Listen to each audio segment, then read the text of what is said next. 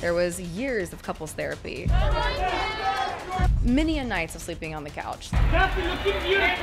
This was just a relationship that took work for a long time.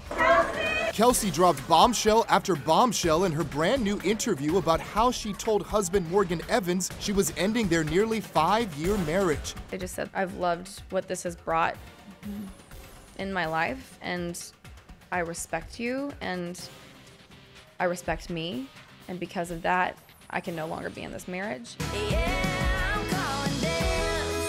Kelsea confessed on the new episode of the Call Her Daddy podcast she originally didn't want to get married, opening up about their sex life.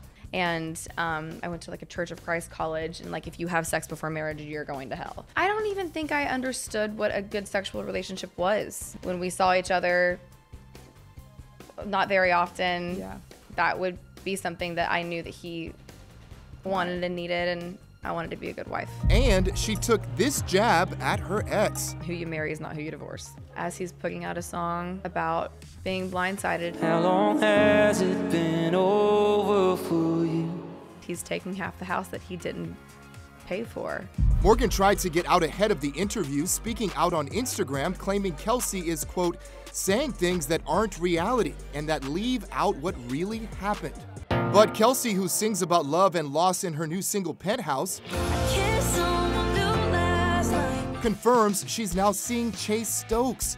She made the first move, sliding into his DMs. I'm like, well, let's just put ourselves out there. Let's just vibe, and it's been fun. She's an incredible human being. Adore her to death. I'm just very, very proud of her.